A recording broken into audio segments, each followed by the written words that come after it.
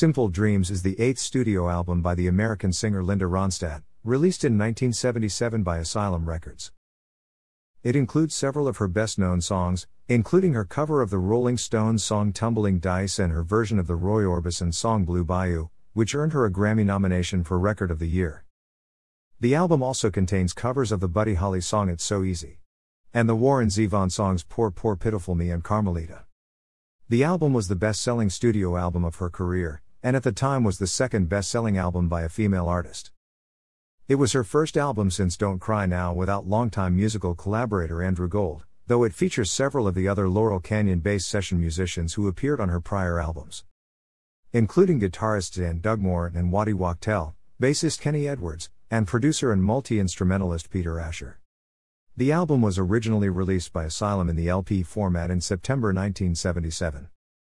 Later, in 1986, Asylum released the album in the cassette format and in the CD format. The album has never been out of print.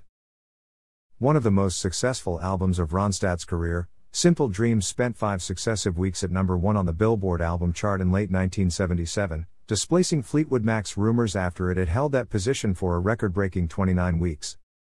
It also knocked Elvis Presley out of the number 1 position on the Billboard Country Albums chart after the King had held it for 15 consecutive weeks following his death in August.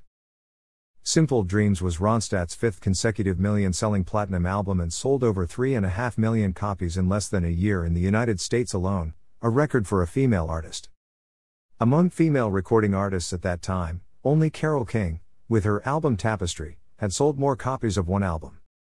The album was such a success that Ronstadt became the first female artist, and the first act overall since the Beatles, to have 2 singles in the top 5 at the same time, the platinum-certified Blue Bayou and It's So Easy. It's So Easy was originally recorded by Buddy Holly and the Crickets in 1958 but had failed to chart in its original version. It was Ronstadt's second cover of a Holly song to become a hit in as many years. She had taken a rousing cover of That'll Be the Day to number 11 pop in 1976, using a similar arrangement. The album includes songs by Warren Zevon, Eric Kaz, and J.D. Souther, as well as the Rolling Stones' Tumbling Dice.